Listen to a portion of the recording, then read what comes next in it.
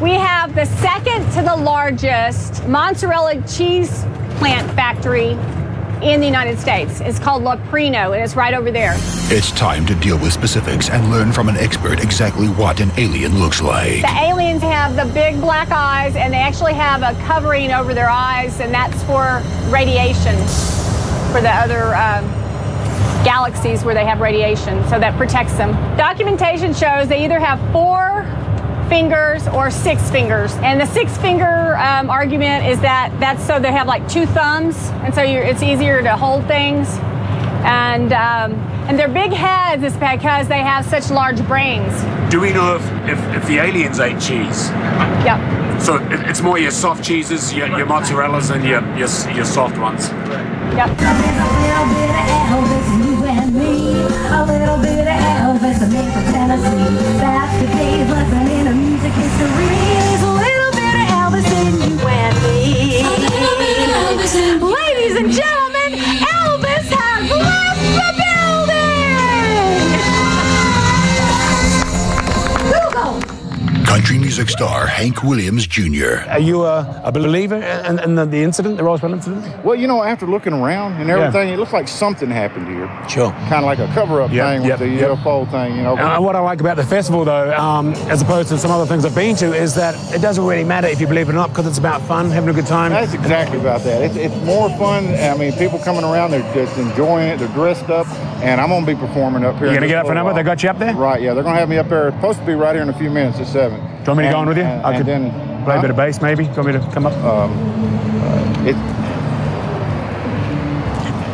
I don't have to. I don't know who's actually how they worked it out. The band sounds like they're warming up one of my songs now. So fantastic. I'll get on over there. And hey, it was nice meeting you. All right, thanks a lot. While Hank does a set, Leigh explores the Roswell and alien abduction connection further. Don Ray Walton has first-hand experience. A UFO landed in my mom's yard in 1954, and I was born less than a year later. So you're saying you're actually born of alien? All I know is that her husband had thought she cheated on him, and she never did, you know.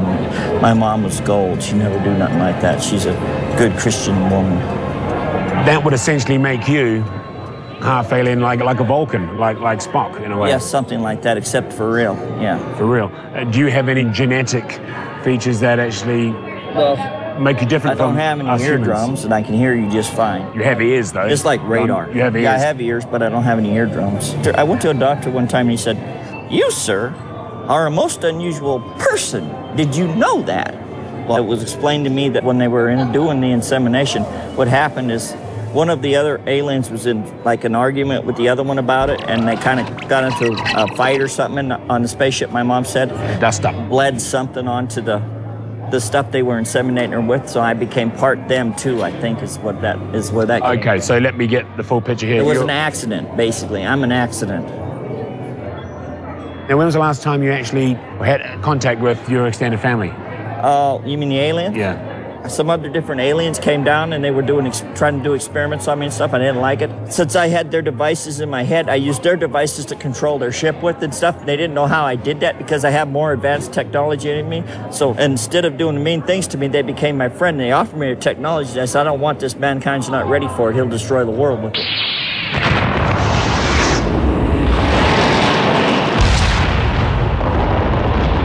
If an alien craft really did crash in the desert in 1947, why here near Roswell? Roswell has a bunch of interesting aspects of it. It's where Goddard came in the 30s to develop his rocket programs. And so you have this entire space program that started here. Then you have, coincidentally, Trinity, which is not too far from here where the first atomic bomb blast went off. The atomic bomb was first tested here in 1945. And one has to wonder that whether we once made this leap in technology that beings from other planets started to take notice. Everything that we have in terms of the Man on the Moon program, everything came out of the Goddard space program. And then you have the Roswell incident. So it's a wonderful confluence, and I thought it would make an interesting aspect. And then, of course, I'm also here for the Jefferson Starship concert. With no decent tickets to the Jefferson Starship concert, the team head to White Sands Missile Testing Base. Could there be a connection between the wreckage of 47 and this top-secret facility? What is stored here today? Leigh wants answers from the top level, and he won't leave until he has them. No. Here we are outside White Sands Missile Testing Base, a place that's long been associated with the Roswell incident, along with Area 51, Los Alamos, etc., where the atomic bombs got tested. We can't go in there, we can't take you in there, we can't go further than that. They've shut the gates on us, won't let us in. So we're not allowed in? Well, yeah, probably. I don't got no idea. Why should they let us in? We've got no passes. We didn't call them, didn't tell them we were coming. It's their work. Why should we go in there? They wouldn't let you in the back of KFC if you didn't work there. Unless you had a pass to go back there where all the cookers and that are. It's not your job. How can you go there? Anyway, you get an idea of what's going on back there, and from here, I suppose, well, you don't, but at least you can see that it's a secure environment here in the desert. The team still have a trump card to play. And what happened to all this material and the bodies then? Oh, yeah, I was watching for a while. They put the body things in the body bags and disappeared. And all this stuff all the shit was lying on the deck. They put it in crates, and then they took it off into some back rooms. That's all I know of it. I don't know anymore. Shortly after that, I was transferred. Excited by this new information, the team are keen to get back to the crash site to continue their search for any wreckage. And Leigh has finally decided to extend the quadrant and broaden the search area. But just minutes into the new search, drama. Trust me, just keep the breathing down. I know it's time, we'll get him in time, but keep the breathing down is the key. Look, just deal with it, just keep him calm, okay? Walshy has gone down. We've got a real situation. Rattlesnake. Was he bit? No. No water. I gave him anti-venom, rattlesnake anti-venom. He's got a problem with the sinuses. I was trying to give him antihistamine from my medical kit, but instead of antihistamine, he's had rattlesnake anti-venom in his system. It's made from venom, so technically he's been bitten by a snake. They will need to get Walshy medical attention as quickly as possible before the anti-venom takes a hold of his nervous system. Okay, go. Brant, can you... Walshy goes into shock. You'll feel better. This reminds me, I have dealt with a few snakes in the past, and in Australia once I dealt with an Australian brown snake, and they can be very nasty, very, very aggressive, very vicious snakes. Watch it. The Australian brown snake is very aggressive. They'll come at you. Very toxic. Poison. Kill a man in minutes. Woman probably seconds. This unorthodox animal show featuring Leigh chasing a rare snake in a rental car never made it past the pilot episode. Gotta get him behind him. Gotta get in front of him now. Bingo. There you go.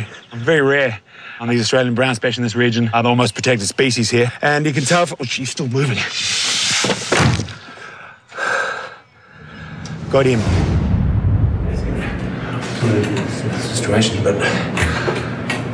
Is everything okay, mate? Yeah, well, that's worked out quite well in the end. It's all sorted. Dr. Evans, who's a snake specialist, snake bite specialist, happened to be here. He's only here a couple of weeks of the year, so it's quite lucky for Tom. We've never seen a case like this before where the venom or anti-venom in this case had been done orally, but he dealt with it, put a drip intravenously, got rid of the heart rate and the burning of the liver and the kidneys and the symptoms that you were experiencing, and he even gave him a nasal spray for his blocked sinuses, so that's been sorted as well, so it's been a pretty good day all around.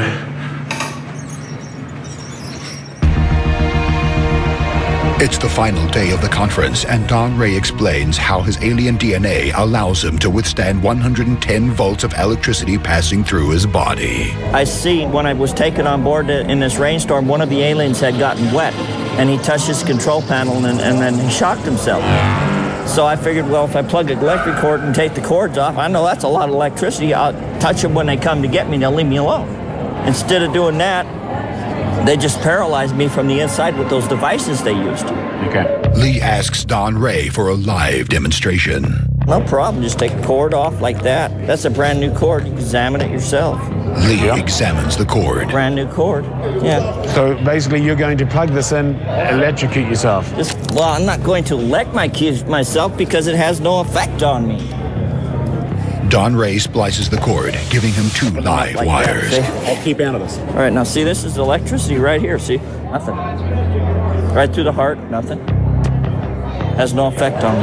And I blow the transformers out in my head. All right, you can watch this, okay? Watch.